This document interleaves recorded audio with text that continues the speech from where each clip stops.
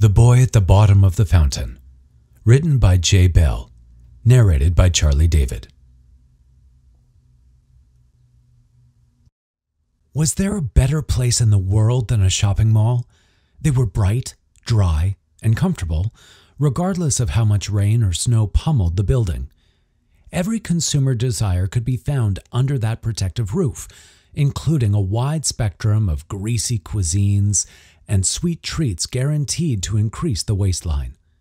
Better-fitting clothes were just a short waddle away, along with countless other delights, no matter the shopper's age. Hyperactive kids, obnoxious teenagers, stressed-out adults, speed-walking senior citizens, each had a place here, in a little slice of paradise where every basic need was met. Shopping malls could also be the worst place on earth, especially for a 14-year-old boy who had spent most of the day in shoe stores and women's clothing departments whilst in the company of his mother. If it wasn't for the warm, fuzzy feelings he had toward malls, he never would have agreed to join her. "Darling, could you help me, please?" Shane snapped out of his philosophical musings to notice shopping bags being thrust toward him. More dead weight for him to carry. Not that his mother wasn't doing her fair share. As they left the store, both her hands were filled with bundles of plastic handles. This made progress slow and tedious as they dodged other shoppers. Shane felt like a blimp drifting down the mall corridor, light but unwieldy bags puffing out from either side of him. "Are you almost done?" he complained. His mother exhaled in exasperation, like the question was too daunting to consider. Their family had an excessive number of birthdays this month, including a pair of cousins, both his sisters, his aunt, a grandmother on one side and a grandfather on the other. His mother seemed determined to finish shopping for all of them in a single trip. Shane didn't want to drive all over Kansas City either, but even he was tiring of them all. "I've lost track," she answered at last. Like a turn signal, she tilted her head to the left and moved through the crowd to the center of the corridor, where a square fountain doubled as a place to sit and recover. The backless stone benches there were wide enough to fit 6, but once Shane and his mother had plopped down in the middle of one, the bags took up the remaining space. "Oh, let's see," his mother murmured, working through a mental checklist. "We bought that terrible perfume Granny Jo likes, the coat that Julia keeps asking for, and another in a size smaller for when Annie asks for the same thing."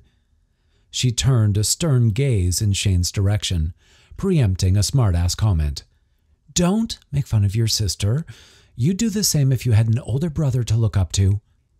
"If I was a creepy clone of him, maybe. Annie was born in a test tube. Admit it." "She isn't a clone."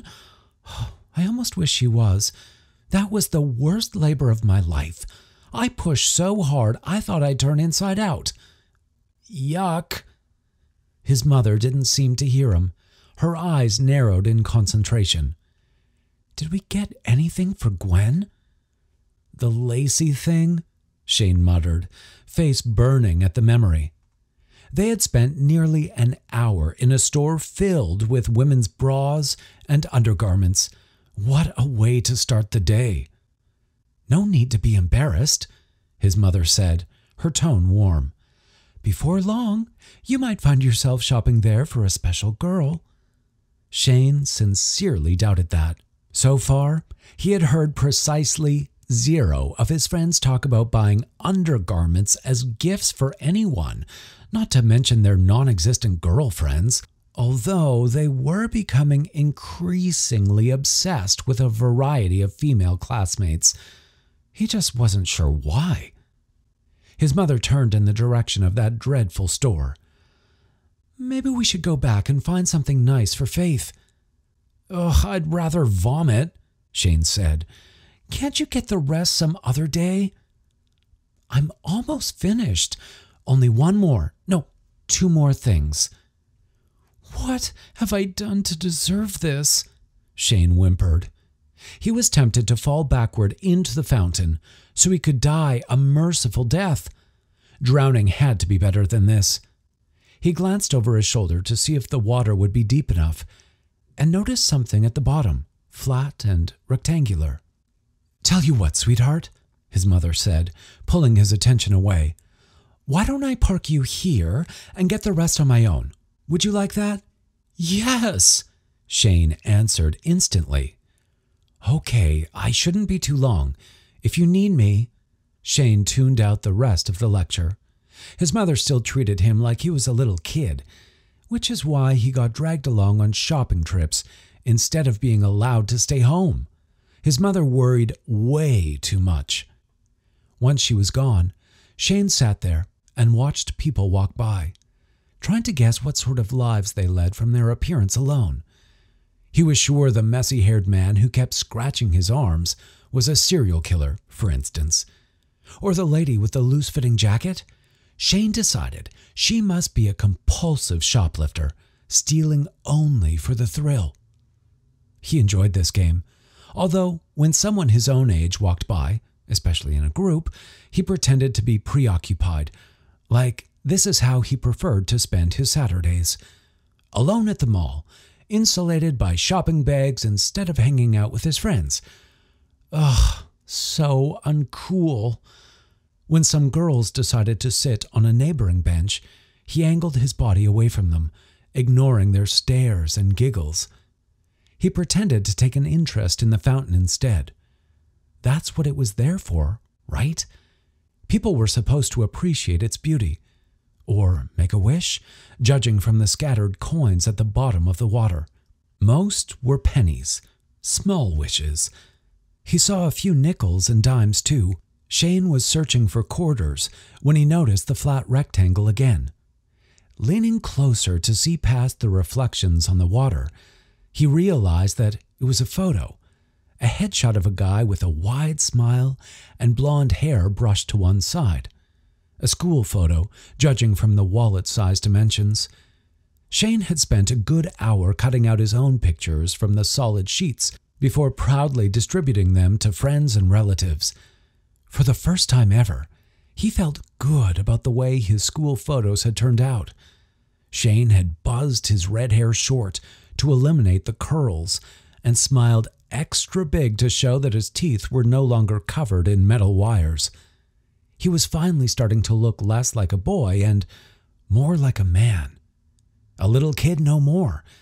Is that why the girls seated near him continued to stare? This made him uncomfortable rather than proud. Shane wished his friends were here. They always knew how to handle these situations. He didn't, so he continued his study of the sunken photo. Was the guy from his school? Shane didn't recognize him, although it was hard to be sure from his current vantage point. The water wasn't deep, but it was shimmering, the jets in the fountain's center creating constant ripples that distorted the image. He wanted to reach in and grab the photo, although he would rather do so when nobody was looking. They might think he was scrounging for coins and stealing wishes. Or they might think he had an unhealthy fixation on the photo itself, because anyone else would probably leave it there. That smiling face, though. Shane wanted to see it up close, just to understand the details better. Like the notch missing from the center of one eyebrow. Was it a scratch on the photo's surface? Had a barber shaved it that way to add a stylish flair? Or did a scar there prevent the hair from growing back? Shane rolled up the sleeves of his shirt, intending to reach into the water. He glanced around before doing so. One of the girls waved. How annoying! Why wouldn't they go away? He used to love girls. His guy friends were often consumed with proving which of them could run the fastest or hit a ball the farthest. When they would rush off to play sports, Shane would often find an excuse to hang back and chat with his female friends, preferring to talk and laugh with them. He knew from those conversations that girls felt competitive with each other too, but that pressure disappeared in a mixed gender friendship. In theory. Lately, he had felt a new kind of pressure, not just from his boob-obsessed guy friends who had stopped teasing him for hanging out with girls and were now asking for details, but from the other side as well.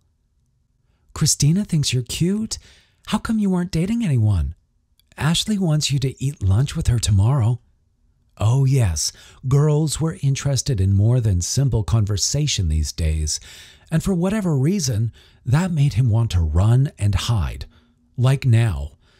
Shane didn't wave back at the group of girls. He managed a half-hearted smile, so as not to be rude, before turning away. That's when he noticed his mother returning, a shopping bag in each hand. Her face was a mask of forced patience, which meant she was done with this place too. Time to leave. Without the photo? Shane glanced around while rolling up his sleeves. His mother had slowed, as if trying to remember where exactly she'd left him. The girls were watching him while whispering to each other. From across the mall corridor, he caught the eye of a security guard who sized him up. Shane stared back with his most innocent expression until the man decided he was no longer of interest. As for the boy in the fountain, he kept smiling, as if certain that he wouldn't be abandoned there, and he was right. Shane leaned over, gripped the bench with one hand, and plunged the other into the water. Despite the urgency he felt, he pinched the glossy paper with exceptional care, lifting it like someone developing a photo in a darkroom. Shane let it drip dry for the precious few seconds he could spare, staring in wonder because the boy was even more handsome now than he could be seen clearly. Handsome? No. That wasn't the right word. Admirable, like the muscular bodies of athletes on TV. Shane admired their athleticism rather than finding them attractive, right? He tore his eyes away from the photo long enough to notice his mother heading directly for him. She would want to know what he was doing. He could hear the girls discussing it, one of them declaring, "Ew, that water is nasty. I wouldn't touch it." Germs didn't matter, nor did anything else except the need to protect his newfound treasure. Shane placed the photo against the skin of his forearm, like he was applying a temporary tattoo, and pulled his shirt sleeve down over it. Safe and hidden from sight, he hoped. "All done, honey," his mother said with a heavy sigh as she added more bags to the pile. "Did you find something in the fountain?" "No," Shane lied. "I thought I saw a silver dollar, but I was wrong." "Oh, are you ready to go home?" Yes, home to the privacy of his room, where he could do a better job of preserving the photo, because he was already certain he would be staring at it more while trying to solve the mystery. Not of how it had gotten into the fountain or who the boy was, but why it all made him feel so funny inside.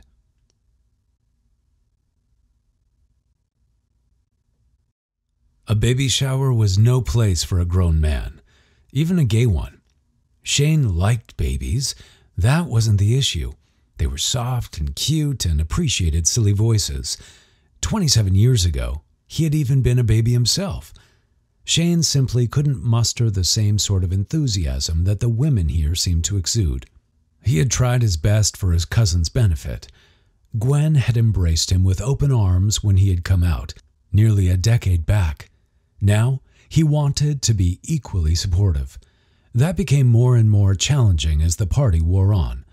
A demonstration of a breast pump had made him squirm, but the funny anecdotes about accidental flatulence during labor pulled him right back in, briefly.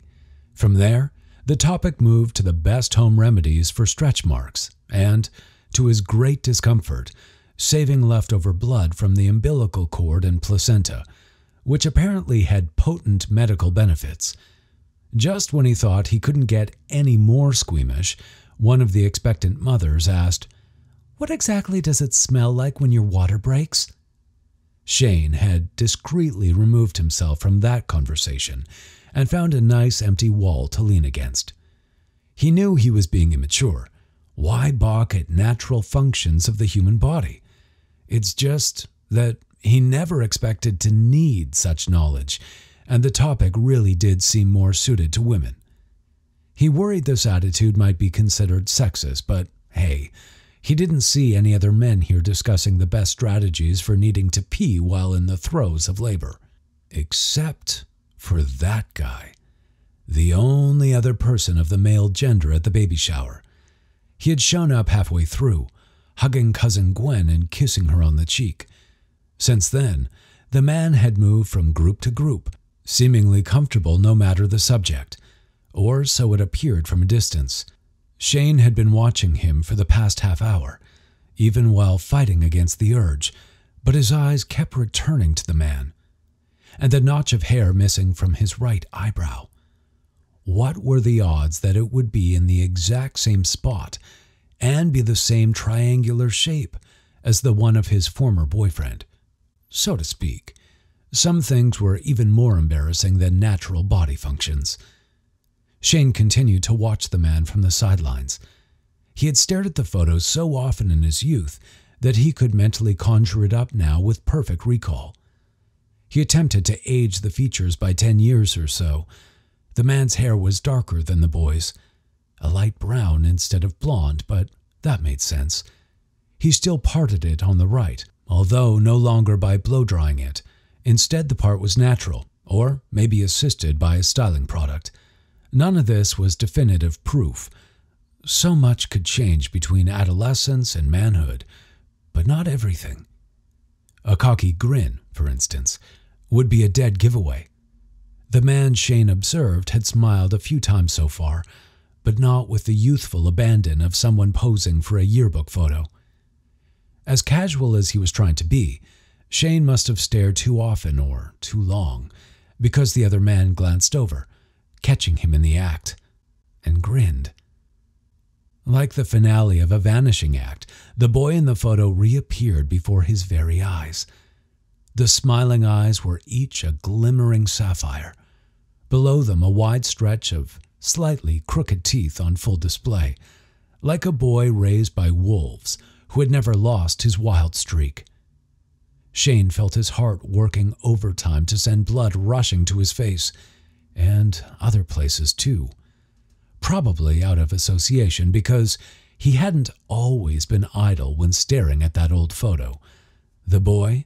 No, the man from the bottom of the fountain tore his eyes away long enough to excuse himself from those around him. Then he looked directly at Shane and began walking in his direction. This wasn't good. Shane had a boyfriend, which was only a problem if the other person was gay and interested. Maybe he was just a straight dude who thought he had found another guy to talk football with.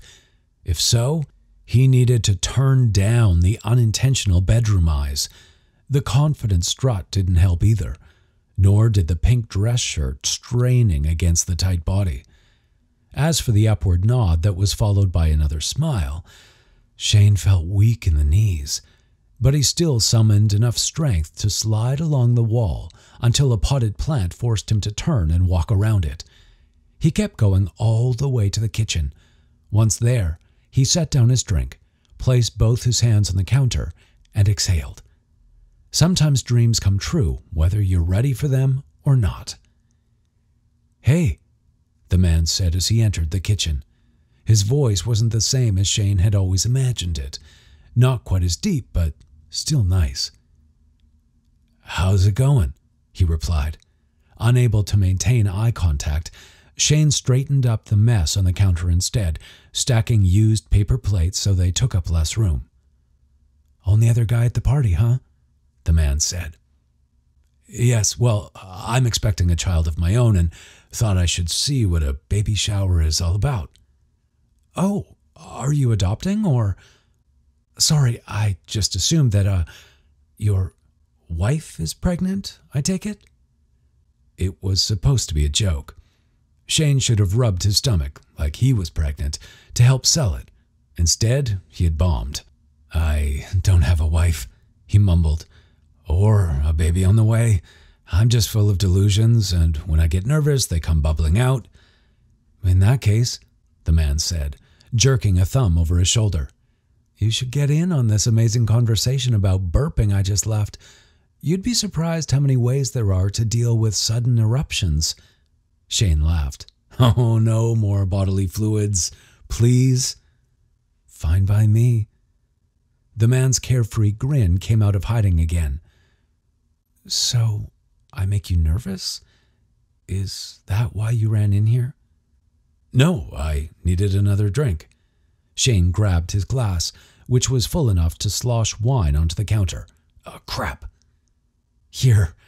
The man reached for a roll of paper towels hanging beneath the cabinet and tore off a few before handing them over. Shane kept his head down, too embarrassed to make eye contact. Forgive me if this is too forward, the man said, but I noticed you watching me in the other room in a way that most guys don't. Shane's hand froze in mid-wipe. He looked up, spluttering an explanation. I didn't mean to stare. It's just that you look like somebody I used to know, and I was trying to figure out if you were him. Not that it matters if you are, because I don't even know his name, so just ignore the whole thing, please. The man was quiet, his expression disappointed. Then he shrugged, and as he turned away, he said, No problem. Damn it. Shane watched him leave the kitchen, feeling like an absolute fool, because he had finally gotten what he wanted. Except in his fantasies, everything had been perfect. Colby always knew what to say when Shane felt awkward and uncertain. Colby would make a joke, lean in close, and do things that would make Shane's body tense and his heart melt. The name alone brought back countless comforting memories, and now Colby, or someone who looked just like him, was leaving, disappearing back into the mists of impossible dreams. Wait! Shane dashed from the room and caught up to the man. Hey, sorry, I was staring. You're right, but not for the reason you might expect. He grimaced and shook his head. Oh, this is going to freak you out, especially if I'm right, but he sighed and pulled out his wallet. In one of the deeper pockets, beneath forgotten customer loyalty cards, was a worn photo. He slid it free with care, as he always did, and even though the edges were soft and the waterlogged paper had never completely flattened, the photo's protective coating had done its job and preserved the image of a smiling boy.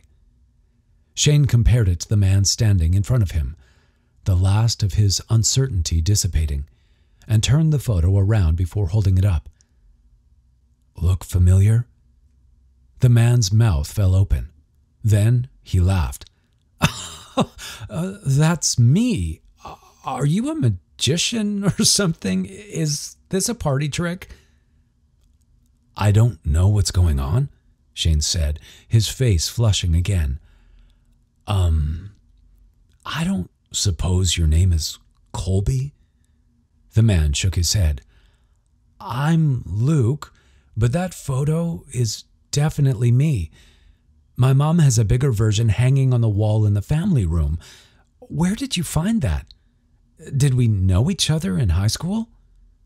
We used to date, Shane said, laughing nervously. Luke's brow furrowed. I would have remembered that and been happy about it, quite frankly. Wow, thanks. So you're gay? Yeah. Yes! Shane pumped his fist in the air. Oh, you have no idea how long I've been wondering about that. Luke shook his head.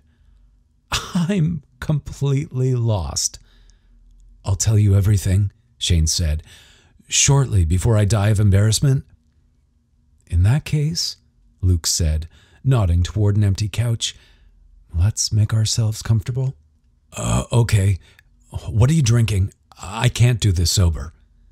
Luke preferred beer over wine. That was surprising. Colby had more sophisticated tastes, exquisite wines, champagnes, and on occasion fancy bourbons and such. All of these were, in reality, whatever Shane could sneak from his parents' supply and drink in the privacy of his room. How romantic. He thought about this while returning to the kitchen, knowing that it was only one of many mortifying secrets. Was he really going to confess them all to a total stranger? Too late now. After returning to the couch, handing Luke his drink, and sitting down with one of his own, he launched into his story before he could lose his nerve. I found your photo at the mall when I was younger. Instant crush. Oh, I thought you were the handsomest guy I'd ever seen, which messed with my head because I hadn't fully realized I was gay at that point. I did a lot of active denying whenever my thoughts drifted in that direction, but I hadn't let myself admit it yet. Am I making sense? Luke nodded. I went through that around the same age. Oh, maybe it's normal then? So anyway, I had this confusing obsession with you, and I couldn't figure out why. I always liked people watching, though. I would make up stories about anyone I saw, and that's what I did with you, Colby. Colby? Luke said, scrunching up his nose. What a cheesy name. It's a cute name, Shane retorted. Then he got the joke and smiled. I don't know how I came up with that. Made it up along with everything else, I suppose. I had your entire backstory figured out. Luke's blue eyes were sparkling, like he found the notion charming. Tell me all about myself. Okay. For starters, you lived on a ship, the big kind with masts and sails like pirates used to have. A ship, Luke echoed, in Kansas City. Fantasies don't have to make sense, Shane countered. You didn't even have parents. I believe they were lost at sea. A common hazard of living on a pirate ship in the Midwest. Shut up, Shane said with a grin. I was 13, maybe 14 at the time. Ah, Luke said, as if this put it all into context. I was your George Glass then, your imaginary boyfriend. Exactly, except I didn't make you up to impress my family. Nobody knew about you. Our love was a forbidden secret. Luke smiled. Did you really love me? Yes, Shane admitted. We were pretty serious. When all my friends were out on dates with their girlfriends, you and I went to the movies. We shared burgers in my car.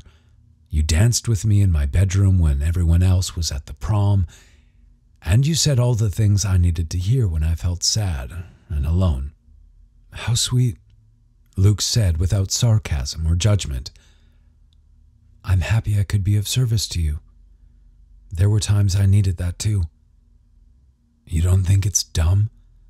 No, not at all. I pretended I was dating Ricky Martin for a while.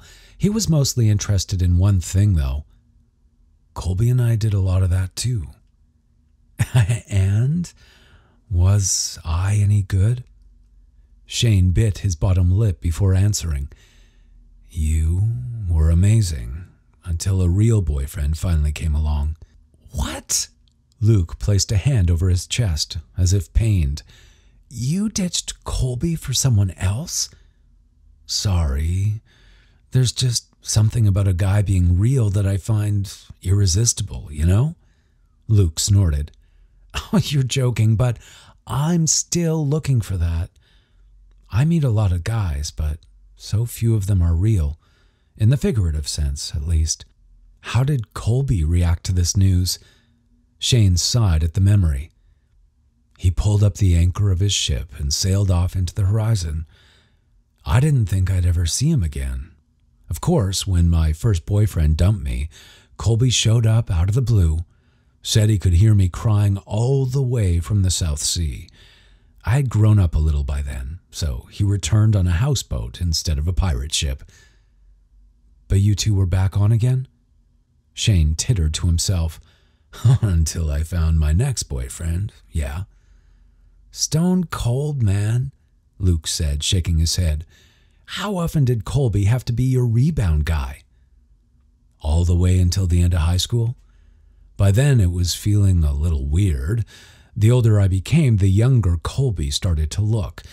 I tried pretending that a gypsy curse was making him age backwards, but at a certain point, I couldn't get past it.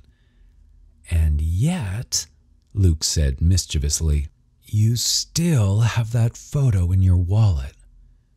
Because of what it symbolizes? Colby was the first person I came out to. He was my first everything. And even though it was all in my head, that didn't make it any less important. I went into that first relationship feeling like I had real experience.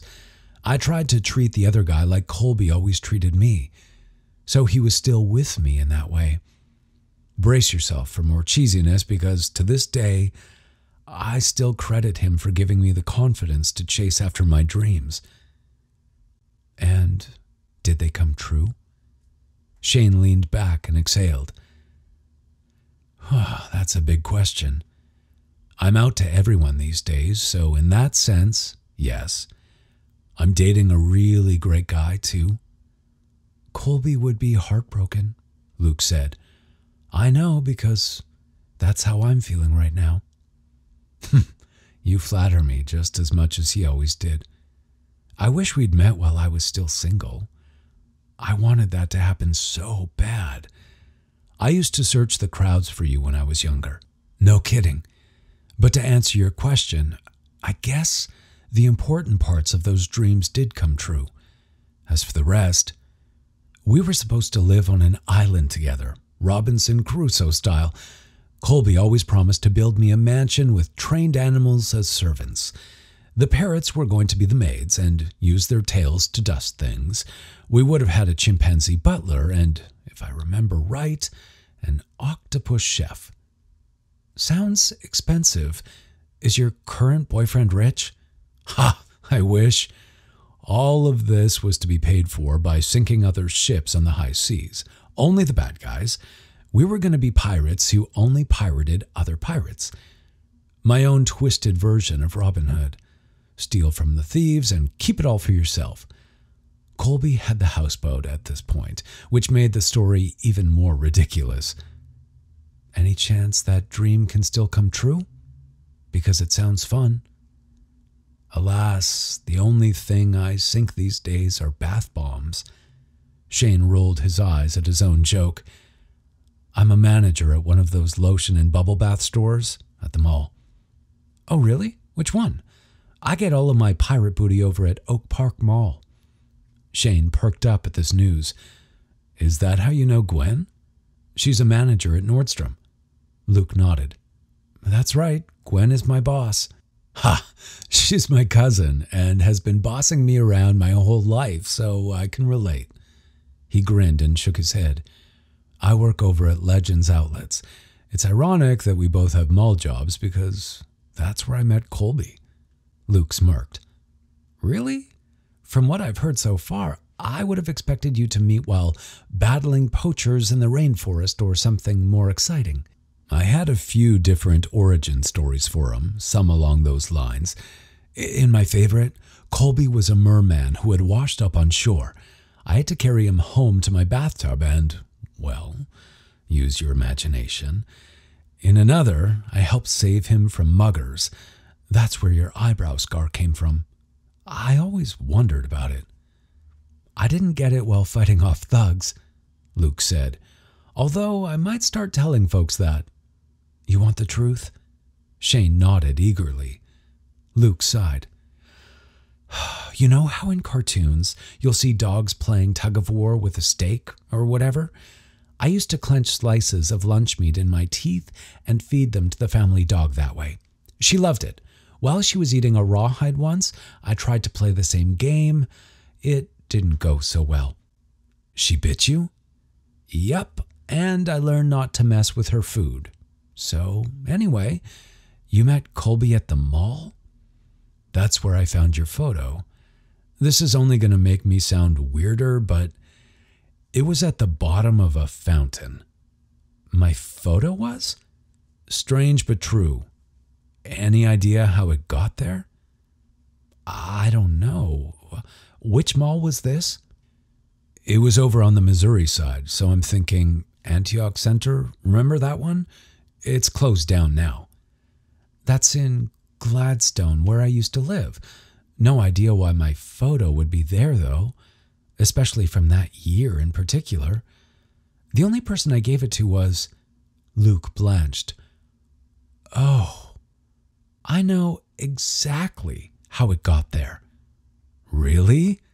Tell me, I'm dying to know. He shook his head. It's embarrassing. More embarrassing than dating a photo of someone you've never met? Luke seemed to weigh this before replying with, yes. Then I'll get you another beer. It's 2 p.m. and I still have to work. Same here. Colby would tell us not to worry about it. He'd also want you to sing like a canary. Luke laughed. Then he nodded. Hold off on that beer for now, although I might need one after I'm finished my story. It began during my freshman year of high school.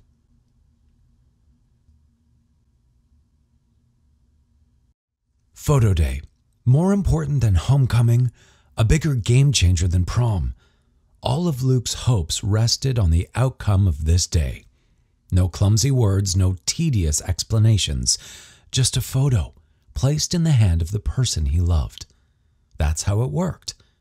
Ryder had taught him that, along with so much else in this strange new environment with its own hierarchy and rules. High school was like a foreign country that had been compressed down to fit inside a 2-story building. Valentine's Day existed in this realm too, but according to local customs, that was for celebrating established love, not for confessing feelings. Today was different. Envelopes of school portraits would be delivered into hands drenched in sweaty fear because few things were worse than a bad photo. In such a dire situation, the only viable option was to destroy the evidence and hope for a better result next year, all while hiding feelings that were desperate to be confessed. This was the true intent behind the ritual. Handing your photo to someone special on this day was akin to ripping the heart from your chest and entrusting it to their care. Friends knew to wait until tomorrow before asking. Even teachers and family members would be denied. Only the object of your desire was supposed to receive one.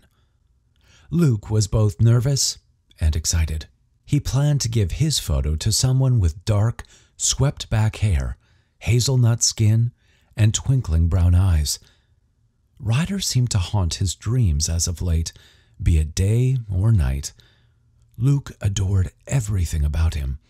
The way he would puff up his cheeks when doing reps, his husky laugh whenever Luke clowned around for his benefit, and the long conversations that only ended when time ran out. They never seemed to have enough together as of late. As with all important days, so much could go wrong. Luke had barely slept last night, and when he did, he'd had nightmares about opening his photos to discover a booger hanging out one nostril, or that his hair was as messy as a bird nest. Fortune smiled upon him. The actual photos were just as he'd hoped. After inspecting them, Luke pulled out the special scissors he brought from home. They were tiny and kept in his mother's bathroom, so he assumed they were for trimming eyelashes or something similar. Today, the scissors were used to cut out a single wallet-sized photo from its sheet. He had dozens in that size to choose from, which was good, because he couldn't get the edges quite right. He wanted the white border to be exactly the same width on all sides. The love of his life couldn't be given a sloppily clipped photo. That would be unthinkable. So Luke cut and recut, never entirely satisfied with the result. Rejects went back in the folder, so he could try again during the next few classes, which prompted more than one teacher to tell him to put the photos away and pay attention. Luke would only comply until he was no longer being observed. Then he would try again. He wasn't ready by lunch, like he had planned. This only added to the pressure he felt. Luke was sure it was just a matter of time before Ryder was given a photo from someone else. From many people, most likely. So he was surprised when sitting down in the cafeteria to discover this wasn't the case. "Boom," Chad said, shoving a photo of a girl in his friends' faces. Luke was included in this, which was almost a compliment, because Chad usually refused to acknowledge his existence. He only did so when mocking him, which technically this might count as. "Tammy Erickson," Chad declared. "I bet you didn't see that coming." "She probably didn't either," Ryder countered, shoving Chad's hand away. "Did you steal that from her locker or something?" "Nope. I told you. We're study buddies now. She thinks I'm smart." "That proves she's stupid," Robbie chimed in. He was Chad's best friend. They spent a lot of time slugging each other in the arm, such as now. "Where's yours?" Chad challenged. "I haven't got one yet," Robbie answered, "but I gave mine to Zoe Douglas. She didn't give me hers, but she kept mine, so we'll see." "How does that work?" Luke piped up. "If the other person doesn't want your photo, what do they do?" He was ignored, as always, by everyone but Ryder. "They don't take it," he explained. "You're supposed to hold it out, and if they like you, they accept. Otherwise, they'll shoot you down and you'll be left standing there feeling like an idiot." "He speaks from experience," Chad said with a cackle. "Oh, remember last time?" "It'll be the same this year," Robbie said. "Nobody wants to date the Arab guy." "My parents are from India, dumbass," Ryder shot back, rolling his eyes. "And for your information, I have reason to believe that Madison will be giving me her photo." "Madison Hawk?" The leer slid off Chad's face. "No fucking way." They turned as one to gaze across the cafeteria. Luke followed their stares to a table in the far corner, where a girl with freckles and brown hair, pulled back into a ponytail, was chatting with her friends. She wore a simple t-shirt, her style casual if not boyish. "Oh, I want to die and come back as her tennis racket," Chad purred. "Why?" Robbie asked. "All she does is hold it and swing it around." "Yeah," Chad replied, reaching down to adjust himself under the table. "But think how nice and tight her grip would be." Luke grimaced and focused on Ryder instead. "If she gives her photo to you, are you going to accept it?" "What sort of stupid question is that?" Robbie demanded. Ryder's eyes flicked to him and away again. "We'll see." Luke remained quiet until lunch was over. He and Ryder always walked to the next class together.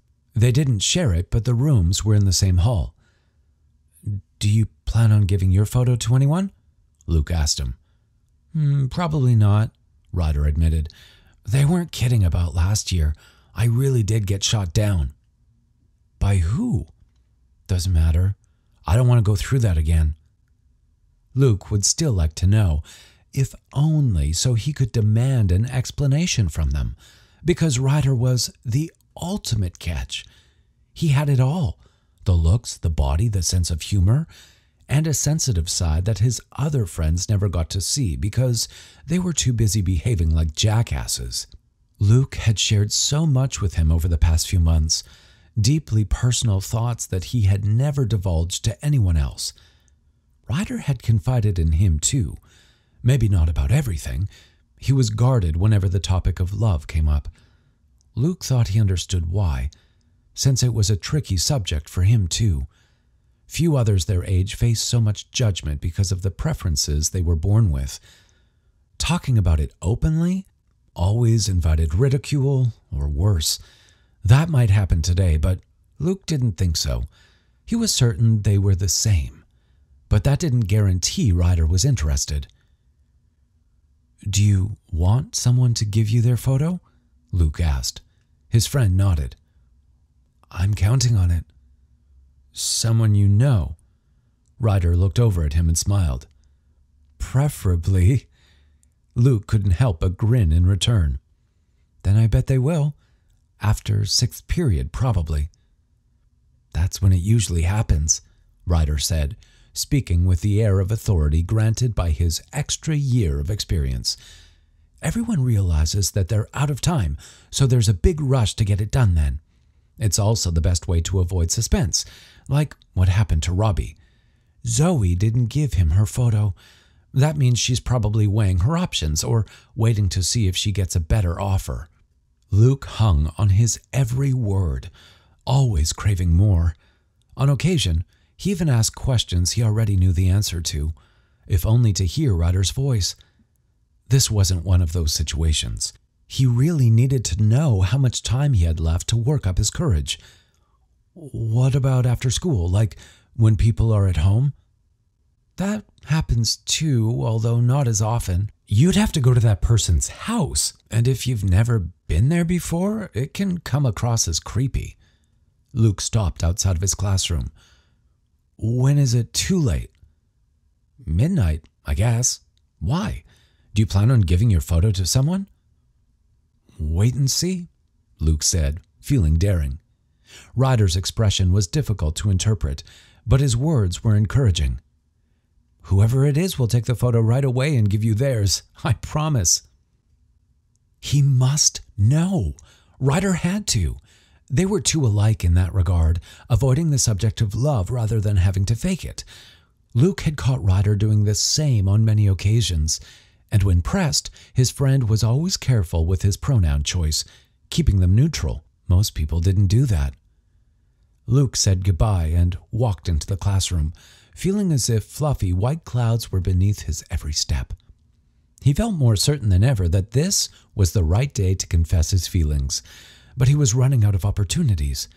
He finally managed to cut out a photo with perfect proportions in 5th period and spent 6th trying to decide how he would present it. Should he go down on one knee, or should he hand it over casually and say something confident like, "I think we both saw this coming. How about a kiss?" Luke gave up trying to plan what was best done spontaneously. Instead, he passed the last 20 minutes of class by watching the clock. He stuffed his books into his backpack during the final minute, and as soon as the second hand touched 12 and the bell rang, he was out of his seat and rushing for the door. The halls were still empty when he hurried out of the classroom. Not for long. Soon he was dodging bodies and ducking into a restroom along the way to check his appearance. Then came the moment of truth. Ryder was at his locker, dialing the combination. Luke reached him just as the handle lifted and the door was opened. Good. That gave them extra privacy, creating a small wall that partially hid them from view. "Hey," Luke said, feeling lightheaded. He couldn't seem to get enough air into his lungs. "I'm really glad we met," he stammered. "High school was scary, but you were there, and working out is always fun. I like hanging with you and stuff." Ugh! The words weren't good enough, failing to convey that a nuclear reactor was breaching inside his heart. Ryder didn't seem to mind his fumbled speech. A dry laugh preceded a smile. "Then let's hang out." "Yes, but first..." Luke pulled a folded index card from his pocket, the photo trapped inside. He had wanted to keep it pristine and was relieved to see that his precautions had worked. He took the photo and, with a trembling hand, held it out. "Here, I want you to have this." Ryder's eyes focused on it before going wide. "What are you doing? You weren't supposed to give anyone that today unless..." "I know the rules," Luke interrupted. "Do you? Because this means that you're..." Ryder glanced around, then he leaned in close and whispered, "Is that what this is?" Luke nodded. "Yeah?" After swallowing, he added, "Are you going to take it?" Ryder searched the hallway, perhaps not wanting anyone to see. That was fine. Luke didn't care. The only thing that mattered was if the offering would be accepted. And it was. Ryder took the photo from him, cradling it in his palm as he turned toward the safety of his locker. Luke studied his face, at the way his eyes seemed to soften as he considered the photo, a gentle smile lifting his cheeks. Ryder glanced over at him demurely. Then he said, "It turned out great. You look handsome." "Thanks." Luke nodded meaningfully at the folder leaning inside Ryder's locker. "How's yours?" "Oh, right." Ryder carefully slid the photo he held into the back pocket of his jeans. Then he grabbed the folder and pulled out a sheet. None of them had been cut yet, like he wasn't expecting to need one. Oh, crap. I have scissors, Luke said helpfully, setting his backpack down to rifle through it. After handing them over, he watched Ryder slowly cut out a photo, his excitement building with each side that was completed. Luke could hardly wait, but when the photo was held out to him, he pretended to be hesitant so he could make Ryder laugh. "What are you doing?" Luke teased. "You aren't supposed to give those to another boy unless... I want to make sure that you're sure." "I'm anything but sure right now," Ryder said, his chest heaving. "Take it, please." Luke reached for the photo without looking directly at it, too fixated on Ryder's brown eyes, which were wet with emotion. It confused him when they moved away from his own, flicking elsewhere in the hall before hardening. Luke felt the tips of his fingers graze the edge of glossy paper, his hand passing through empty air. When he looked down to find out why, he saw that Ryder's arm was now held behind his back. "Hey!" Luke turned as a girl came bounding down the hall. Madison. She had a photo of herself trapped between middle and index finger, her cheeks slightly flushed. "Gotten one of these yet?" "Yes." Luke was tempted to shout in response, but he understood that their relationship might need to remain a secret, for now. So he took a step back and didn't take it personally when Ryder denied the truth. "No, I was just borrowing some scissors so I could... Here." Ryder thrust out the scissors. Luke took them dutifully, noticing the way Madison watched him. Her expression was polite, but it was also clear that she was hoping for privacy. "Give us a second," Ryder said. To him, Luke had been dismissed. He walked down the hall a few paces, unwilling to go far before he turned around again. His stomach sank when he saw Ryder handing a photo to Madison. She did a little happy dance before speaking words that Luke couldn't hear. Ryder said something back. She nodded. Cell phones came out, probably so they could exchange numbers. The conversation seemed to drag on forever until she finally noticed a group of friends strolling by who were clearly attempting to eavesdrop. Madison said something else to Ryder before she left to join them. Luke didn't despair. Not yet. He understood if discretion was needed. Or perhaps Ryder had simply wished to spare her feelings, knowing firsthand what it felt like to be rejected on photo day. Please let that be the reason. "What's going on?" Luke asked, feeling vulnerable as he approached. Ryder turned to face his locker, avoiding eye contact. "I'm meeting Madison at the mall in a little while." "Okay, what about us?" "We'll have to hang out some other time." "Afterwards?" Luke said. "I'll be at home." "Cool." Ryder shut his locker, the folder of photos still inside. He finally managed to look at Luke, just before he walked away. But the smile he flashed seemed weighted down with guilt. He didn't need to feel that way. Luke had already forgiven him. His insides were a maelstrom of jealousy and insecurity. But those emotions couldn't touch the purity that filled his heart. All he wanted was to be with Ryder. If that came with sacrifices, so be it. He could put up with anything so long as they were together. Luke went home. Later, after dinner, he obsessed over his appearance in the bathroom mirror, brushed his teeth, and kept his phone nearby at all times. When his family settled down to watch TV, Luke sat outside on the front porch, looking up each time he heard someone pass by, just in case it was Ryder. Long after the sun had set and the world had grown dark, he sent a text. "Are you coming over after the mall? I'll be here." No reply. No notification that his text had been read. Ryder was probably being cautious. Luke tried to follow his lead. He sat and waited quietly. When his mother made him come inside to get ready for bed, Luke pretended to settle down before slipping outside to wait again. "Should I come to your house instead?" he texted at 11 that night. Still no answer. A troubling thought occurred to him then. He had convinced himself that Ryder had only taken Madison's photo to spare her feelings. But what if that was the reason his own had been accepted? Out of pity. Luke didn't want to believe that. He got to his feet, moving to the sidewalk so he could look up and down the street. But no matter which way he turned, it remained empty. He stood there, staring at his phone for the final 10 minutes of the day, like someone counting down the end of the year. When midnight finally struck, he let the phone fall limp at his side. Then he waited some more, just in case, before accepting the truth. He was still alone, but no longer in the dark.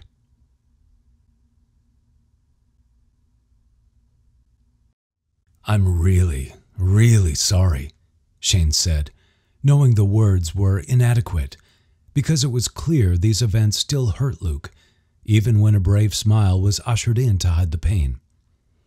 "Ancient history," Luke said, stretching one arm over his head and then the other. "I think I'll have that beer now. I'll get it for you," Shane said. "But before I do, what happened the next day?"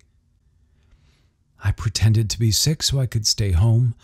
Ryder texted me and asked if I was okay. I told him that everything was fine. From then on, we acted like nothing had happened. He started dating Madison, and I made friends of my own, so I wouldn't have to be around him. I still had the same feelings, but the heartache got to be too much. Unrequited love is a bitch." "I've been there too." "Then you know how it feels. I learned an important lesson that day. Straight guys make great friends, but that's where the line should be drawn. Ryder and I saw less and less of each other. And after my family moved at the beginning of sophomore year, that was the end of it. I never stopped wanting him, but sort of like you and Colby, meeting my first boyfriend helped put it all behind me."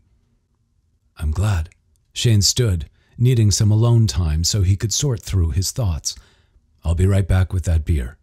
Funny how feelings from the past, even when they were imaginary or unrequited, could still feel so intense. He and Luke had both gone on to have actual relationships that were more fulfilling, and yet all it took was talking about the past for old wounds to reopen. And now Shane needed to decide if he wanted to pour salt in them, because Ryder wasn't a common name. He doubted there was more than one who was of Indian descent and went to high school in Gladstone. Shane knew Ryder intimately. Not the self-denying teenager, but the man he had become. Then again, the truth might be liberating. In the same way that Shane was glad to finally meet the real-life person behind the legend that was Colby, Luke should be given the option to learn the answer to a question he had never dared to ask. "One much-needed beer," Shane said when returning to the couch. He was careful not to spill his wine as he sat again. "Here's to long-lost loves," he said in toast. "To long-lost loves," Luke murmured as they clinked glasses. "Did you ever look Ryder up? Find out what happened to him?" "Once, when I was drunk." Luke turned red as he explained. "And I mean ridiculously wasted. I found him on Facebook, but his profile is set to private, so I could only see one photo of him. He still looked good." Shane was positive now. Ryder was paranoid about online privacy and hadn't touched his Facebook account in years. "Do you want to know what happened to him?" Luke took a sip and snorted. "Why? Did you just Google him?" "Not exactly." Luke's expression grew serious. "You know each other?" "Is his last name Kermani?" Luke sat up. "Yes. How could you possibly know that? Did you go to the same school as us?" "No, I was raised in Overland Park. I still live there. So does he." "You're friends with him?" Luke noticed the wince and reached the obvious conclusion. "More than that?" "Yeah. Ryder and I have mutual friends. We kept running into each other over the years, but we've only been together now for about 6 months. He's gay? Shane nodded in confirmation. Luke groaned and slumped back into the couch. I freaking knew it. Except I didn't. I started doubting myself. And I guess it was easier to let go thinking that it was impossible. But it wasn't. Is that what you're telling me? Sorry, Shane said with a grimace. I wasn't sure when you began your story, and by the end of it, I didn't know if I should say anything at all. Luke sat up straight again. I'm glad you did. I want to know everything. Start with the most important part. Did he ever talk about me? Actually, yes. He never went into detail, but he mentioned getting asked out by a guy in high school and not having the guts to date him. Ryder didn't come out until college. Damn it, Luke said, playfully pounding a fist against the padded arm of the couch. All the things we could have done together. My first time could have been with him instead of David freaking Krantz. Was that your first boyfriend? First fling, very one-sided. I was literally thinking of Ryder the entire time. Please don't tell him I said that. Or that I asked if he's hung. Shane laughed. Technically, you didn't, and for the record, he's got nothing to be ashamed of. I figured. I was always staring at his gym shorts when he wasn't looking. Luke shifted on the couch to face him. What's Ryder like as a boyfriend? Is he romantic? Shane thought about it and exhaled. He's practical. Meaning? I don't know. Colby was always bringing me flowers or leaving me presents to find. Some of them were real, even though I had to wrap them up myself. Anyway, Ryder is more pragmatic in his approach. He'll say things like, sure, I could buy you flowers, but they'll only die in a few days. Or I could put that same money into my savings account and buy you a house that'll last forever.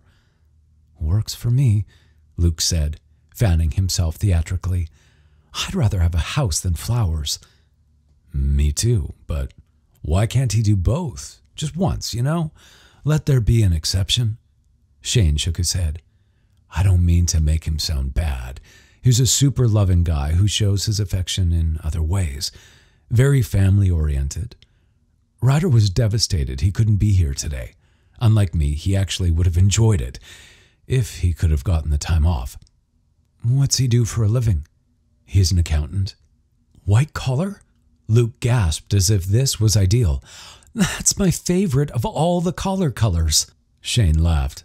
You must have been crazy about him if you think number crunching makes him hotter. Hey, we can't all fight pirates for a living. And it sure beats helping old men find pants that go up to their armpits. Or chasing after women with samples of lotion. Shane pulled out his phone to check the time. Then he sighed and set his unfinished wine down. Speaking of which, I need to get going, although I'm tempted to call in sick. Me too, Luke said as he got up. I don't think my boss would fall for it, considering that she's standing right over there. It was awesome finally getting to meet you.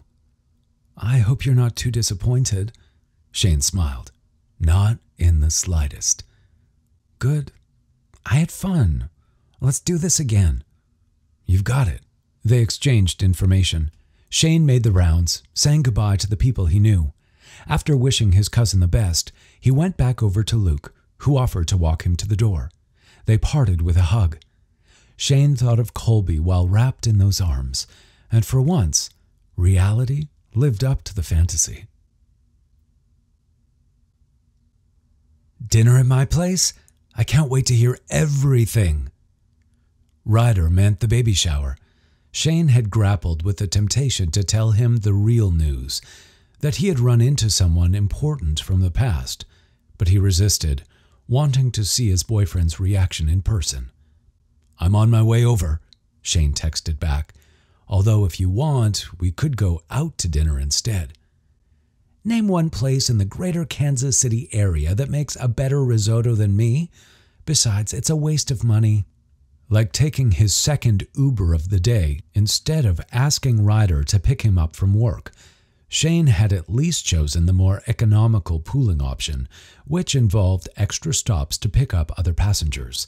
He enjoyed not being sure which route the car would take and getting to see unfamiliar streets and neighborhoods. Sometimes this resulted in lively conversations, which was fun too. He would do this every day if money wasn't a consideration, although he was unsure if Ryder would approve. His boyfriend would probably have to tally up the sums before deciding how it made him feel. Colby, on the other hand, he would adore carpooling. As much as Shane usually found the meandering routes enjoyable, by the time the Uber dropped him off, he was desperate to get inside the apartment to tell Ryder who he had met at the baby shower. After knocking, he waited impatiently for the door to open, and once it did, he planted a series of pecks on Ryder's lips, each pushing his boyfriend farther back into the apartment. "Want me to turn off the oven?" Ryder asked, laughing at his behavior. "We could make our own heat." "No, I'm too hungry, and I have news." "About the promotion?" Ryder asked, his face clouding with uncertainty. "No, better." "Then tell me in the kitchen. I just threw in the rice and I don't want it to burn." Shane followed, checking out his butt along the way. Ryder was still wearing gray slacks and a dark blue dress shirt. He hadn't changed after getting home from work, and as much as Shane had joked about accounting not being a sexy profession, he had to admit that Ryder wore the attire well. It helped that he still liked to work out, not as much as he enjoyed cooking and entertaining, but the love handles were fine with Shane too. He preferred it when his men had some meat on their bones. In the kitchen, he waited impatiently for Ryder to finish fussing over the food. Wine bubbled in the pan, and a ladle of broth was poured over the rice before his boyfriend glanced over, expression hopeful. "How was it? Did anyone bring actual babies with them?" "You're so weird," Shane answered, shaking his head. "And no, there weren't actual babies there, but there was a cute guy." "Oh, how cute?" "I'll show you." Shane pulled out his wallet and removed the photo. Ryder had never seen it before. Actually, that wasn't true. He must have seen and held the exact same photo 10 years ago, although Shane had never shown it to him or anyone else since rescuing it from the fountain.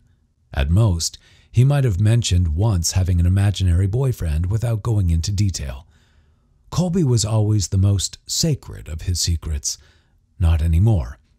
Shane would have to open up about his past, but not just yet. He watched Ryder's forehead crease, just as it probably had all those years ago the first time the photo was handed to him. Then his eyebrows shot up at the same time his mouth fell open. "Luke?" "Yep, he was at the party. Now I bet you really wish you'd been there." Ryder was already shaking his head. "No, absolutely not."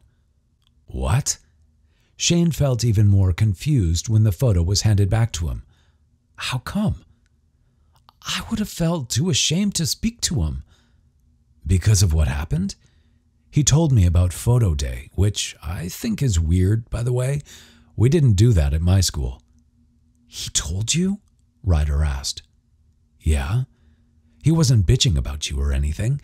He didn't even know that we were dating when it came up because, well, it's a long story, but I'll tell you. But I'm dying to hear your side of things first. Like, when he gave you the photo, did you know that he was gay?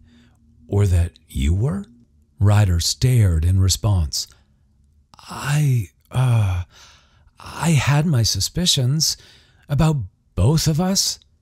He noticed that the broth had already cooked off, and, swearing under his breath, hurriedly added another ladle's worth to the pan. "Here," Shane said, picking up a wooden spoon.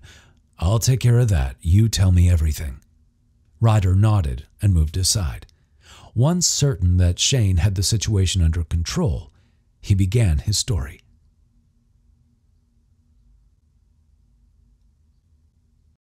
Freshman orientation. Ryder's mother had signed him up for it, which was a humiliating enough way to start high school.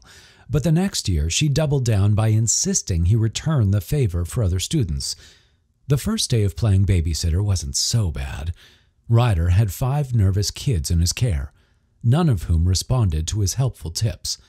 They just stared at him in bewilderment whenever he spoke. Ryder tried his best to pass on useful information to them, regardless, and ended the experience with an offer. "If you're still confused, meet me tomorrow, same place and time." The next morning, only 2 of those students were waiting by his locker, a guy and a girl. He made the same offer again, and on the following day, only 1 person remained, Luke Holmes. He didn't seem lost anymore, most of his questions about the area rather than the school. Ryder answered each inquiry as best he could, but the kid kept coming back. On the 5th day, the reason became clear. Luke wasn't lost. He was lonely. "Which junior high did you go to?" Ryder asked him, wanting to confirm his suspicions. "Boswell," Luke replied. "Never heard of it." "Probably because it's in Topeka. My family moved here over the summer." Poor guy. Beginning high school was challenging enough when surrounded by familiar faces. Ryder couldn't imagine doing so among strangers. "Have you managed to make many friends?" Luke's eyes darted to him and away again. "Besides me," Ryder hastened to add. And that's how it began. They always met at the beginning of the school day. They didn't have any classes together, although when Ryder noticed Luke all by himself during lunch, he invited him over to his table. The other guys gave the newcomer hell, a lowly freshman desecrating their territory? But being teased had to be better than sitting alone. It wasn't until the second week that they truly bonded. Luke met him in the morning, as he always did, except this time he didn't look so good. His hair was messed up, the collar of his t-shirt ripped, and his face burned with indignation. "What happened?" Ryder asked. "A bunch of guys tried stuffing me into a trash can," Luke snarled, slamming a fist against the lockers. Ryder resisted a smile, but only because seeing someone so small act so tough was cute. "Did you fight back?" "Hell yeah, I did." "Good. Don't be an easy target, and they'll stop messing with you. Picking on freshmen usually doesn't last too long. I also had a rough time, but after the first month it got a lot better." Luke wasn't reassured. He kept glancing over his shoulder, like he expected to be attacked again. "Maybe we could meet by the buses in the morning." Ryder shook his head.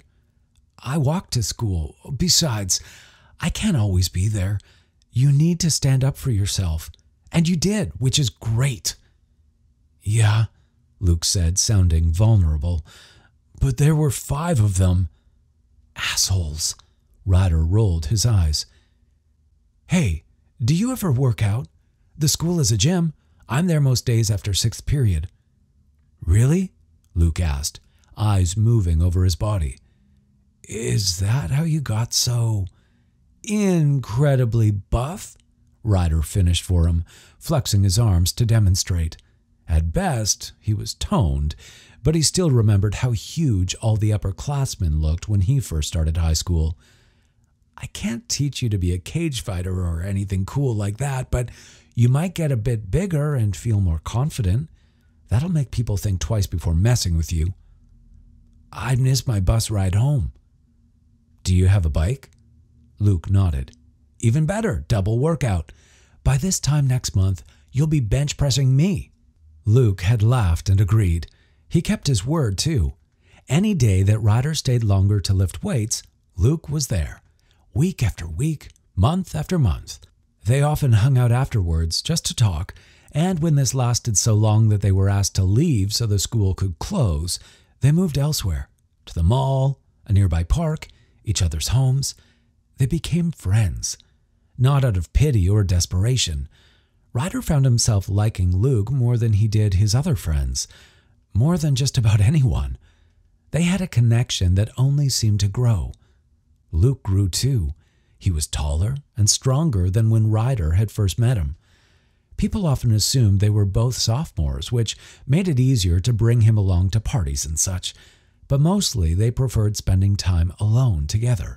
"Give me 10 more," Luke said, spotting him one afternoon in the school gym. They were taking turns doing bench presses. Ryder was lying flat on his back while Luke stood over him. They were usually comfortable in each other's presence, which made it all the more confusing that, lately, being together felt so awkward. This had everything to do with the way Luke stared. He used to watch Ryder's body when spotting him, searching for any sign that his strength was about to give out. These days, Luke stared into his eyes instead, such as now. Ryder held his gaze like a contest of wills, but that wasn't right. It was closer to an almost irresistible need to communicate something that transcended words. The current set of reps ended much too soon. Ryder was exhausted and couldn't do more, which was a shame because he didn't want to look away. "I'll do another set," Luke said, chewing on his bottom lip. "Figure I can push myself a little harder." "Good," Ryder said encouragingly, switching positions with him. The recent awkwardness might come from the unnatural arrangement of their positions. While standing over him like this, Ryder's crotch was basically in Luke's face. Perhaps that's why his friend chose to stare past it and into his eyes. A little less creepy that way. Luke was doing well, too. Ryder broke eye contact to check the progress of his body. Luke had begun their workout sessions wearing a baggy t-shirt and cut-off jeans. Now he owned proper gym clothing, red vinyl shorts and a gray muscle shirt that hugged his torso. No more trembling arms as the barbell rose and fell. Instead, his muscles stretched and constricted, Luke in full control. That's more than Ryder could say of himself. He was losing control. So he returned his attention to those intense blue eyes, which didn't help. They elicited the same reaction. Lust, with a hint of something more. Fondness, affection, love? "That's enough," Ryder said, grabbing the barbell and putting it back on the rack. "What's wrong?" Luke asked as he sat up. "I gotta get home. You should too." Luke licked his lips and nodded, but he didn't stand. "Tomorrow is picture day, right?" "Photo day," Ryder corrected. He was already sick of hearing about it from everyone. "Are you excited?" That was one way of putting it. Moving away from Luke to grab a water bottle helped calm him down. Mostly. He needed privacy to sort through the crazy thoughts cluttering up his mind. "I've got a jet," he said. "Sorry." "See you tomorrow," Luke called after him. Ryder was already in the locker room. He grabbed his things and left, breathing out in relief once outside the school. What the hell was that all about? Hormones? He had jacked off last night before bed. Maybe he needed to do it in the mornings instead, or go back to twice a day, like when he had first discovered how much fun he could have on his own.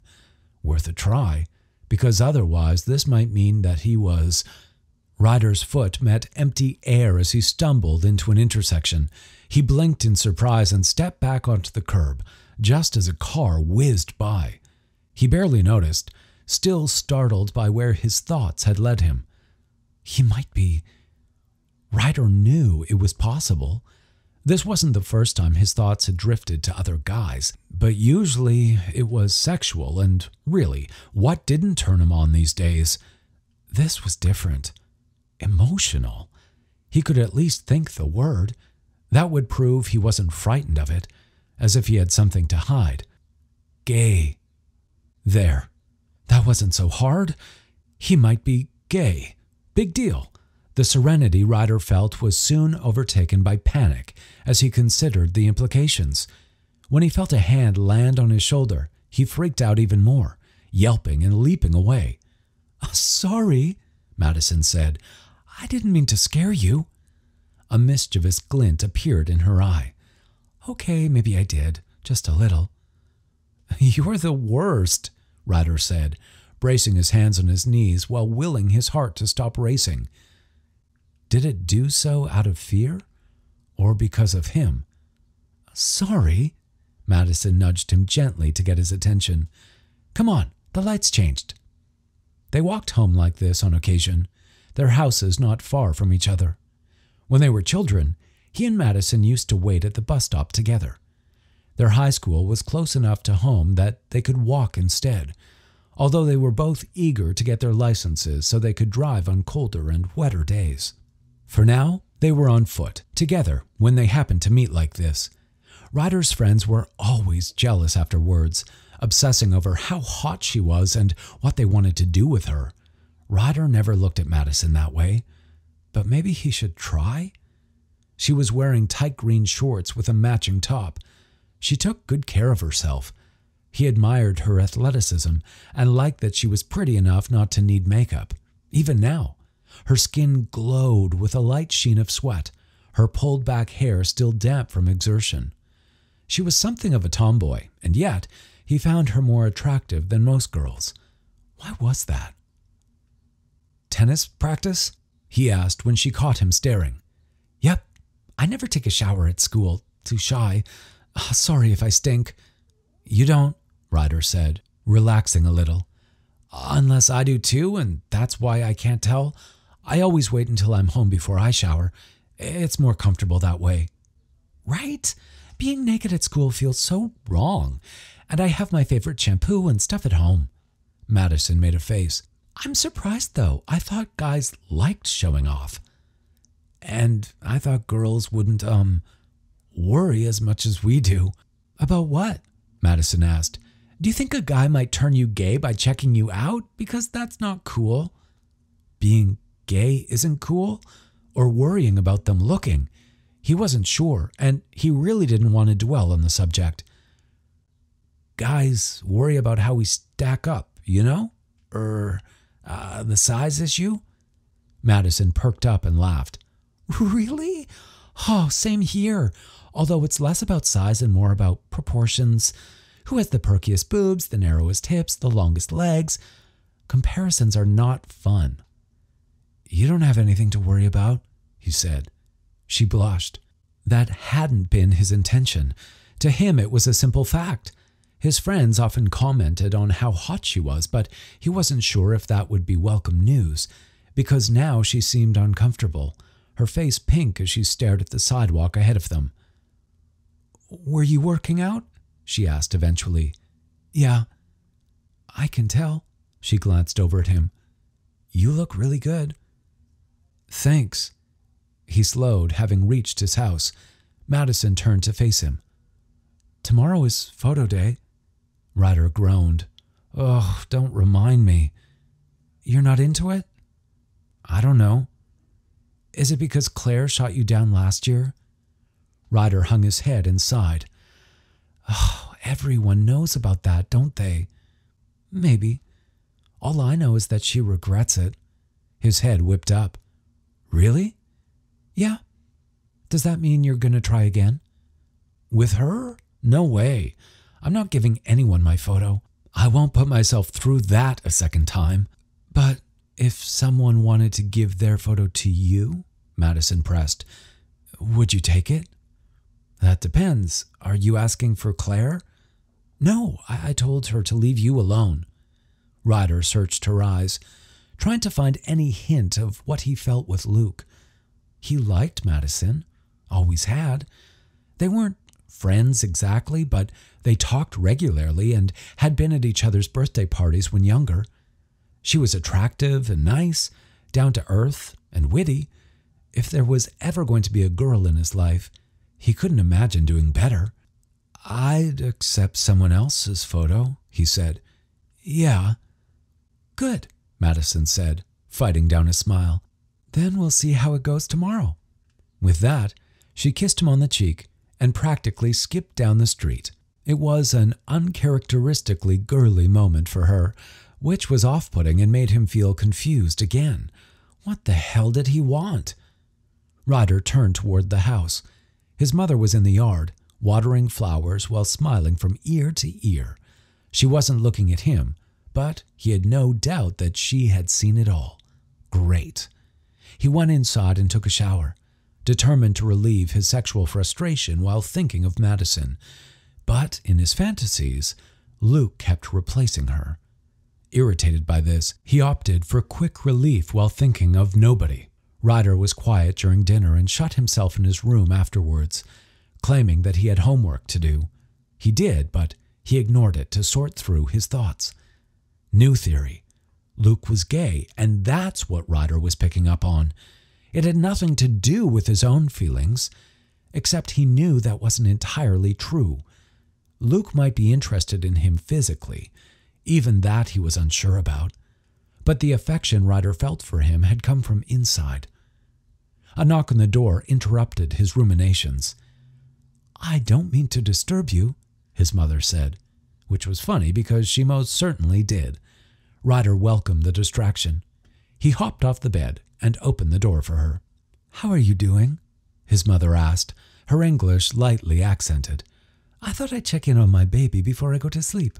"I'm fine," Ryder said, gesturing at the open books on his bed. "Just finishing up." "Oh." His mother walked into his room, seeming to search for something. "Do you have an outfit picked out for tomorrow? You want to look nice for photo day." Ryder stared in disbelief. "How do you know about that?" "Your sister told me. Now then, show me what you're going to wear." "I have no idea. You'll see my outfit at breakfast tomorrow after I decide impulsively, same as any other day."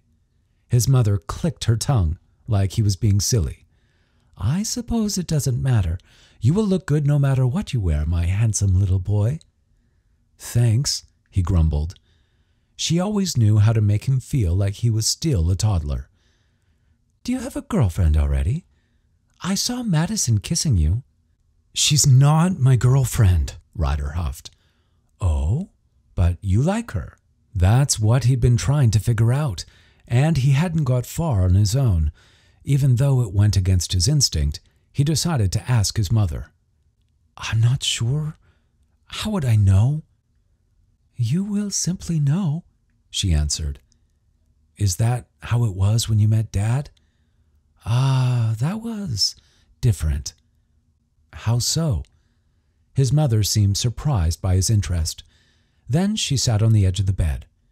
"As you know, your father and I had an arranged marriage." "But you got to meet him first," Ryder said as he joined her.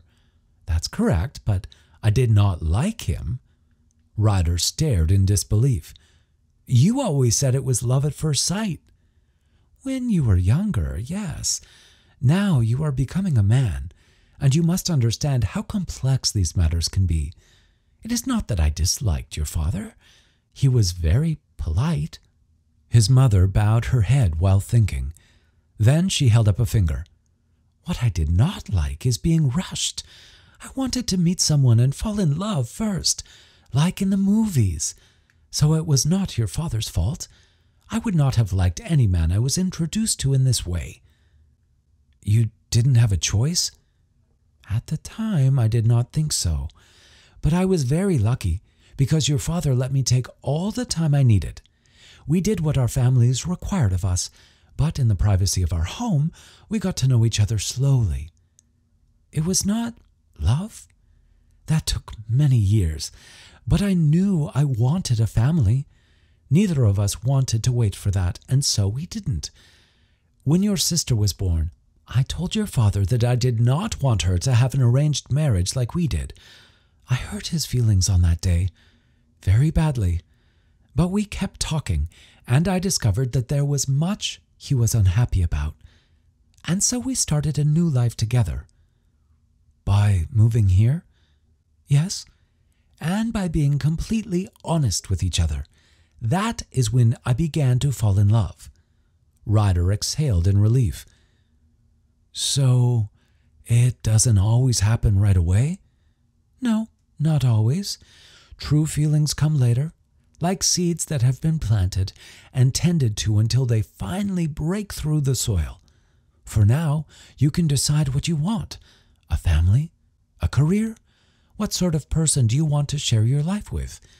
Will they have a career too? Or do they take care of you and the children? Perhaps that will be your role. Try to find someone who shares your dream. The rest will fall into place. Does that make sense to you?" It did. He gave her a hug before she left the room. Ryder blew through his homework after that, eager to get it out of the way. Once he was between the sheets, he let himself dream, but he didn't go to sleep. He imagined two futures for himself. In one, he and Luke were together. They still worked out, although at the gym they owned and ran together. When they went home at night, it felt empty. Dinner, sex, and then what? He thought of Madison next. Ryder still bought the gym and managed it. She had her own career as a professional tennis player. When they both got home from work, sweaty and fulfilled, they would sneak a quick shower together before tending to the kids. That mattered to him. Ryder wanted a family, especially when he thought of the holidays. His parents had always provided a loving environment for him and his sister to thrive in. Ryder had seen the way some of his friends were raised, with meaningless rules and harsh words. His parents had gently guided him while maintaining order. When he looked back on his upbringing, all he saw was happiness. He wanted to do the same for his own kids, wanted to give back to his parents by providing them with grandchildren. If he could have all of that with Luke instead, there would be no contest. He faced a tough decision, and he didn't have much time left to make it. After all, tomorrow was photo day.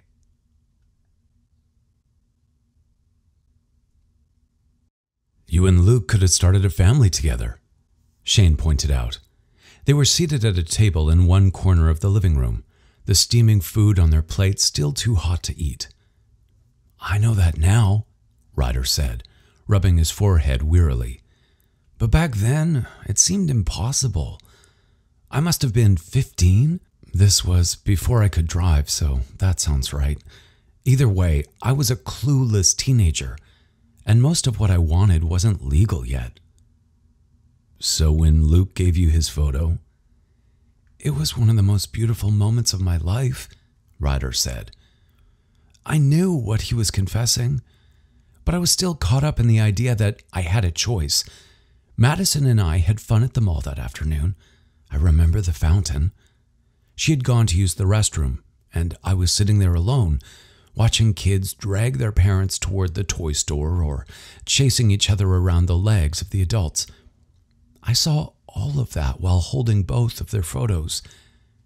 I couldn't bring myself to give up my dream of a family, so I made my decision and let one of them go. By drowning him in a fountain, Shane teased. Ryder shook his head and laughed. It's not like I could tear Luke's photo up or crumple it into a ball. I couldn't keep it either.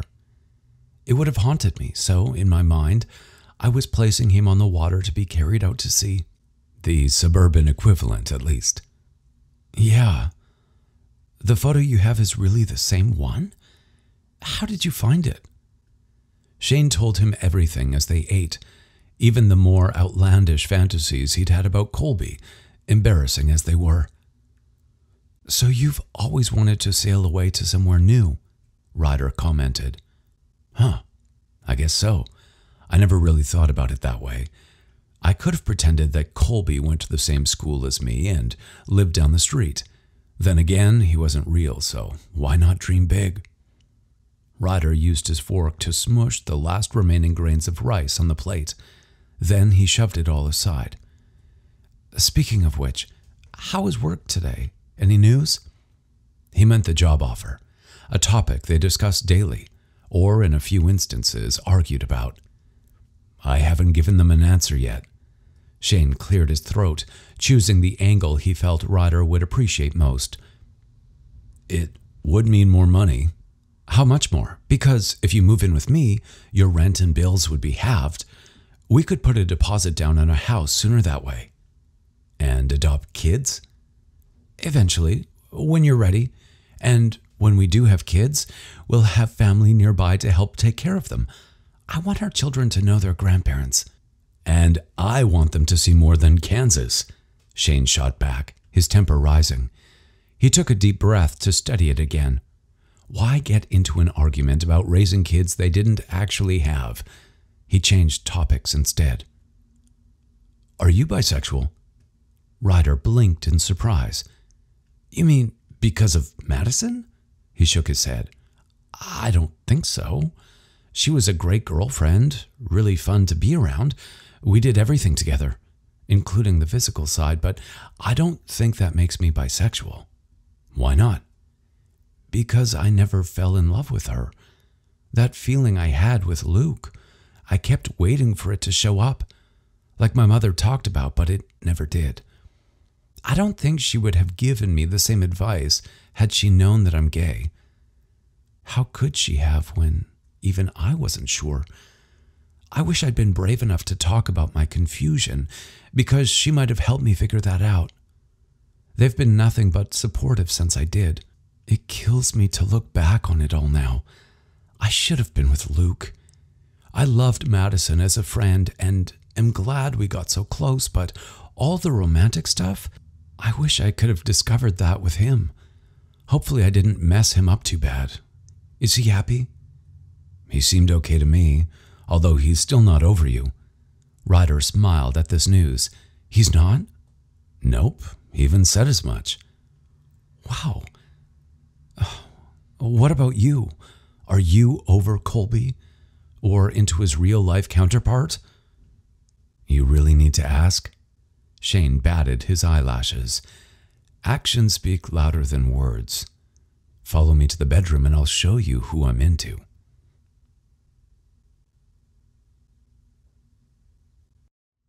Everything for everyone.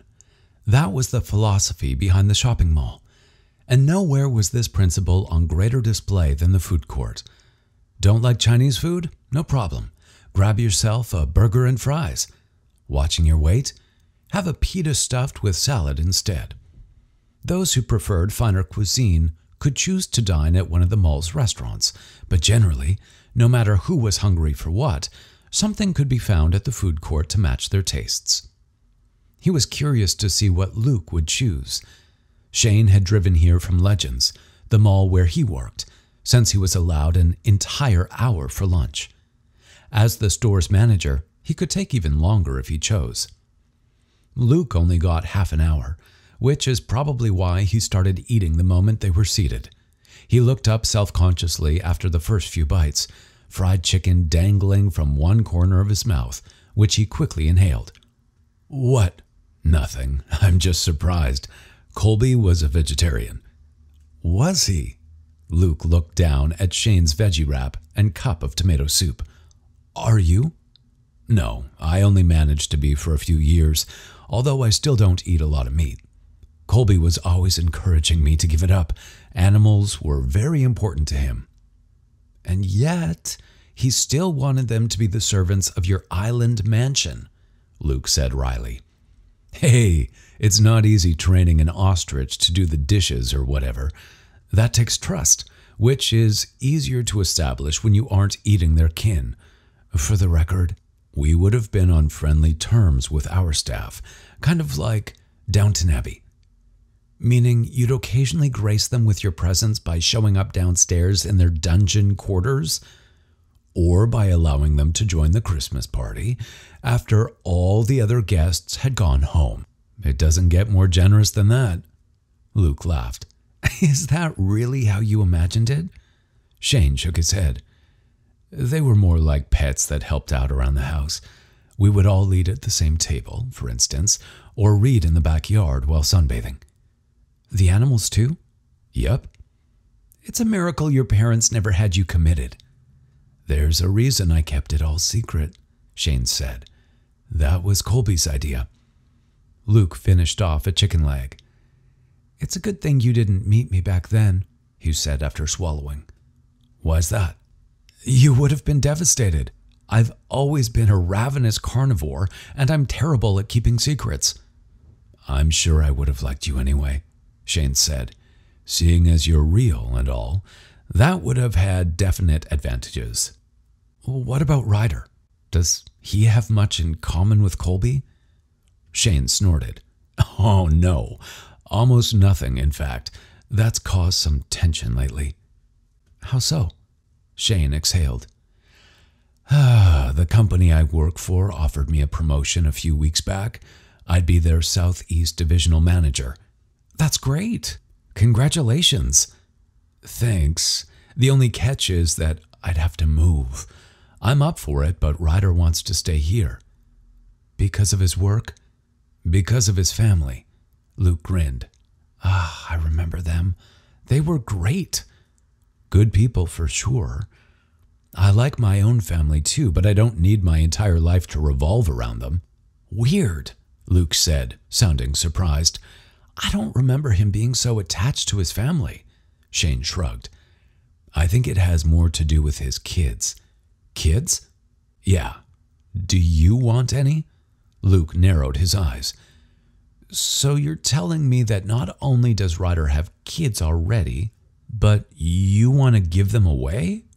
Shane replayed the conversation in his head and laughed. Oh, sorry. No. Ryder wants kids more than anything. Do you? Luke nodded. Sure. So does Ryder. I'm only now realizing just how important that is to him. I get it, Luke said. He wants your families to be nearby when you become parents. That makes sense. As I said, he's practical. Right, but it's also thoughtful. My dad was a regional manager too. Oh yeah? Luke nodded. That's why we moved so often.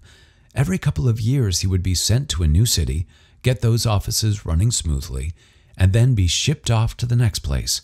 Rinse and repeat. Did you like it? Enough to keep doing that as an adult.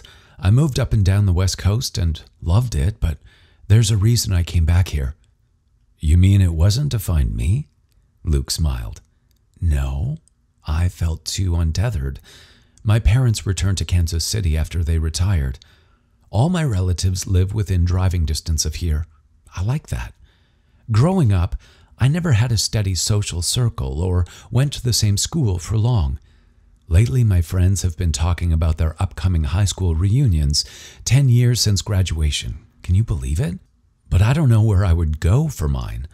I never really belonged anywhere, so if I had kids, I'd probably do things differently. Shane thought about this while chewing and swallowing. Sounds like you would have appreciated the stability. I could imagine settling down to start a family, but not yet. There's still so much I haven't seen. The whole world, really. Luke sat up straight, his eyes bright. It's worth seeing. I bet you could talk Ryder into joining you, even if he's resistant at first. Maybe he would, if I promised him everything else he wants after we got back. Or you could do both, and have a family while on the move. It didn't damage me or anything, and hey, it's the perfect excuse to get that houseboat you've always wanted. Shane grinned. I still like window shopping for those online, especially when there are video tours. I'm not surprised, Luke said, digging into a paper cup filled with mashed potatoes. Fits in with my theory. About me? Yep. Luke swallowed a heaping spoonful before continuing. I'm not sure Colby was your dream guy. Are you kidding? Of course he was. And yet, you've ended up with someone who is nothing like him. Or is Ryder a vegetarian now? He's not, but hear me out. You dreamt up this seemingly perfect man who was always encouraging you to be more like him. The vegetarian thing, or how when you started dating other people, you took your cues from your imaginary relationship with him. I noticed you were drinking wine the other day too, just like Colby taught you, I bet. He was living the life you'd always wanted, traveling the world, never in the same place for long. Don't you see? Colby wasn't your dream guy. He was your ideal self. Shane felt like the world had been turned upside down, leaving him tumbling through the air. If you're right, and you might be, I need to think about it more. Then that means I was secretly dating myself for all those years? Luke chuckled. Sure, but that's true no matter which way you slice it. Oh man, Shane groaned. You're right. Does this mean I'm a narcissist? Do I come across as full of myself? No, but you seem like someone who knows what he wants. I only wish that was true. Especially after the constant debate of the past few weeks. Would he take the job or wouldn't he? Now I know how Ryder felt, having to choose between two different futures. What do you mean? Oh, it has to do with your history together. I could spill all the details, but it would mean more coming from him. You two should meet up. No way, Luke said, shaking his head. Those feelings are still too raw. Talking to you about it the other day brought them back to the surface. He's still emotional about it too, Shane said. So you'll both feel that way. I can't do it. Sorry. And do you really want me drooling over your man? It's a bad idea. Especially if you want to keep him. Shane did. He loved Ryder. None of his other relationships had felt as good as this one did. And yet, part of him was dissatisfied and always had been. Not with Ryder, but himself. You could still tell me everything he said, Luke pressed, since I won't hear it any other way. Okay. Right now? Luke checked his watch and sighed. Some other time. I have to get going too, Shane said. I don't want to be late. Not with a promotion on the table, Luke said as he stood. How much longer do you have to decide? Tomorrow. That's when I need to give them my answer. They hugged as they parted, Shane realizing that the decision Ryder had once faced was indeed his own now. Would he keep the photo of the boy he loved, or cast it into the fountain to chase after an unlikely dream? Legends Outlets was an outdoor mall, not a strip mall. Those weren't worthy of the name. An outdoor mall operated under the same concept as their more traditional counterparts. After parking in the surrounding lot, the shopper had a maze of stores and eateries to choose from, all within a short stroll of each other. The only difference was the lack of a roof over the corridors.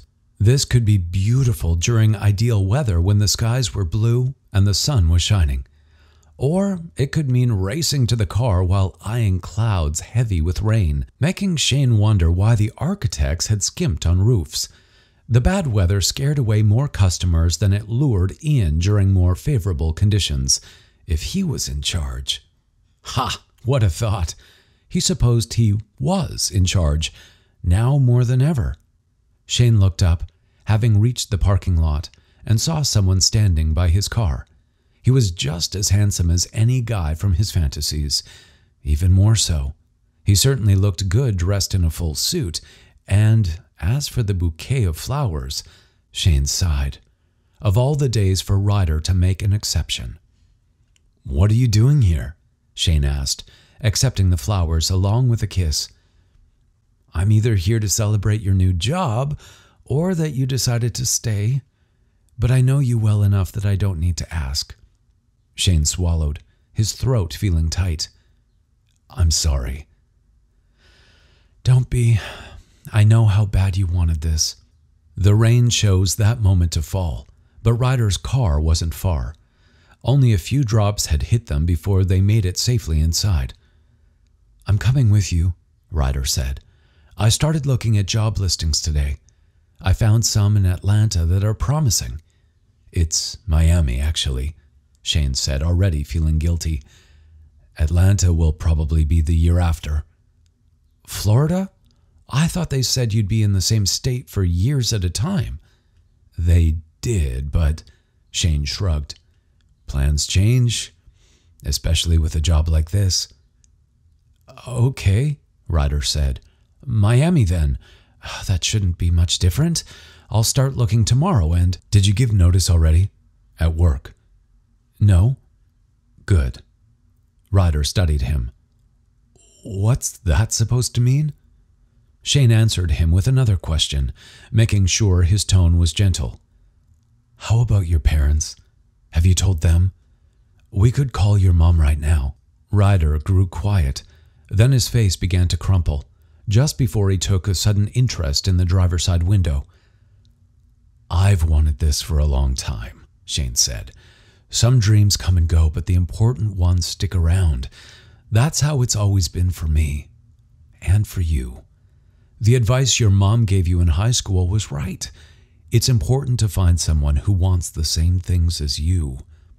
Ryder turned to face him again, wet trails marking his cheeks. "But I love you." I love you too. Enough that I want us both to be happy. I don't think you will be if I stay. I'll resent you for being what keeps me here. If you come with me, and believe me, I would love that, I think the same will happen to you. This can either tear us apart later, when it all goes to hell, or we can end things now, while they're still good. Ryder pushed himself out of his seat, reaching to take Shane's head into his hands, fresh tears streaming down both their faces. When they kissed, it was filled with adoration, but it also felt like saying goodbye.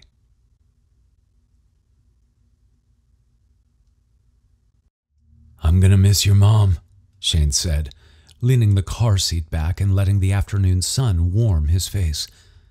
Not as much as my dad is gonna miss you, Ryder said, flicking the turn signal as the car came to a stop at a red light. I can't believe he cried. He's never liked any of my boyfriends as much as you, or at all.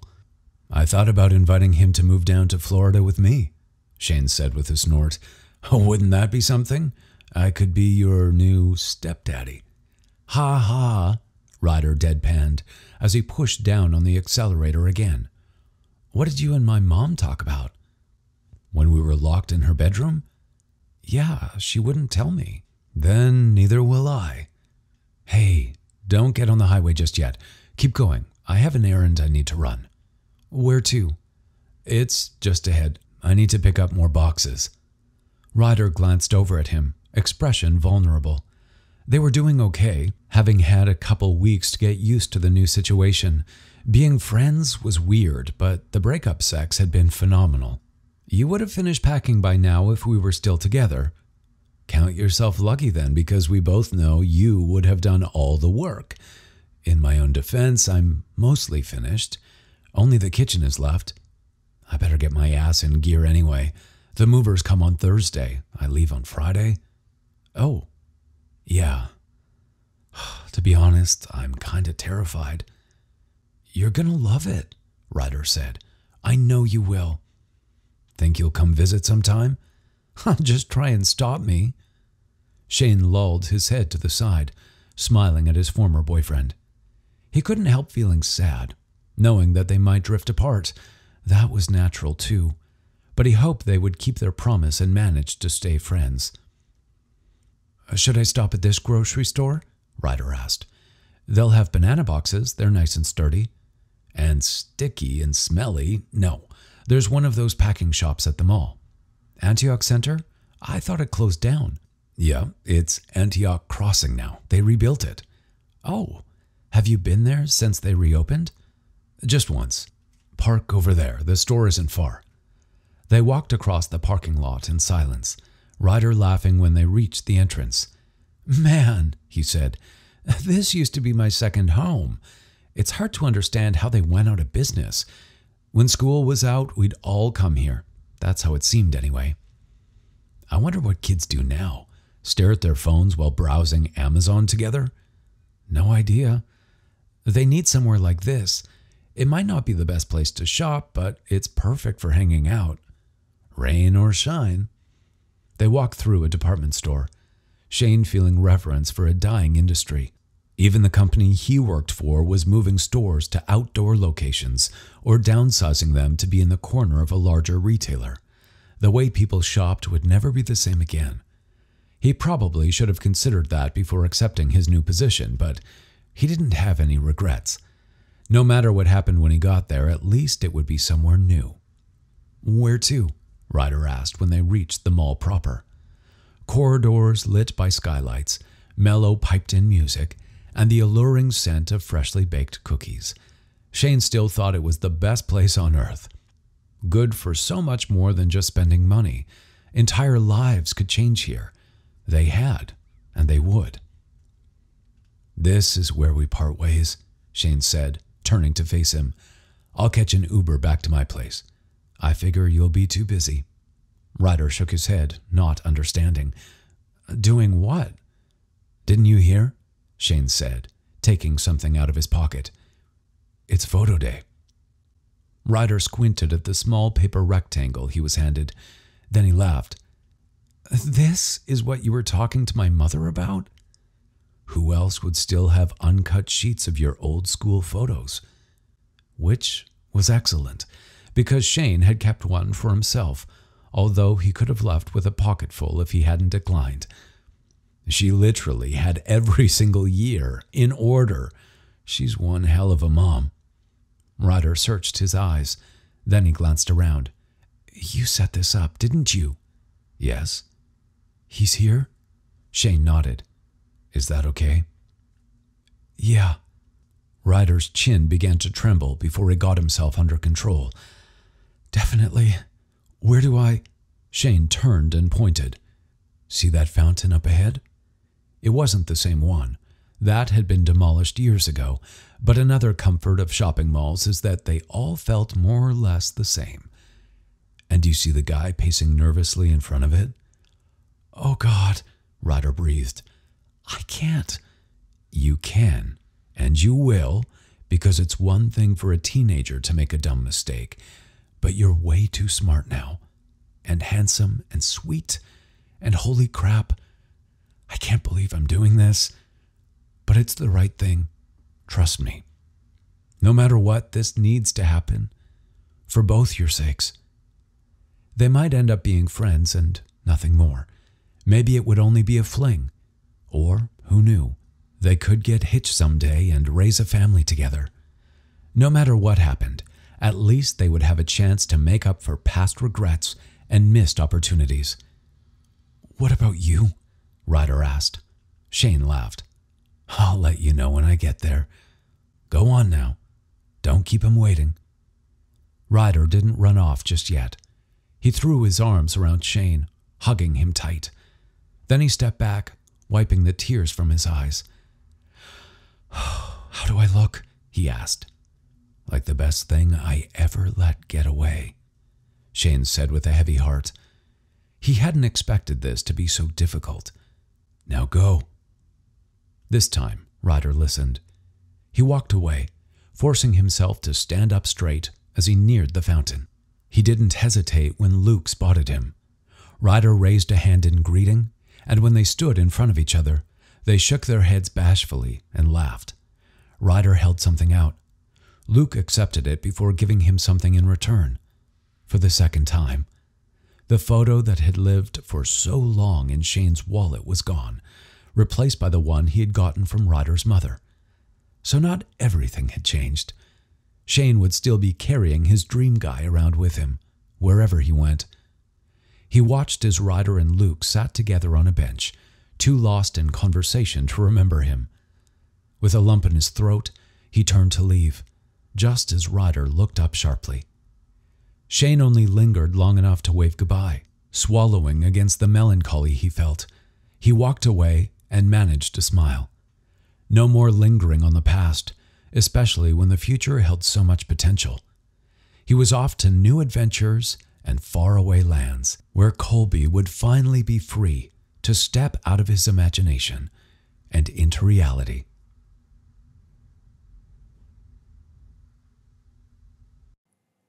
A gay teenager walks the thin line between friendship and love in Straight Boy, a book by J. Bell. Available as an audiobook, ebook, or paperback at your favorite retailer. Former high school sweethearts continue to meet over the years, their relationship changing with each encounter in Something Like Summer. A book by J. Bell. Available as an audiobook, ebook, or paperback at your favorite retailer.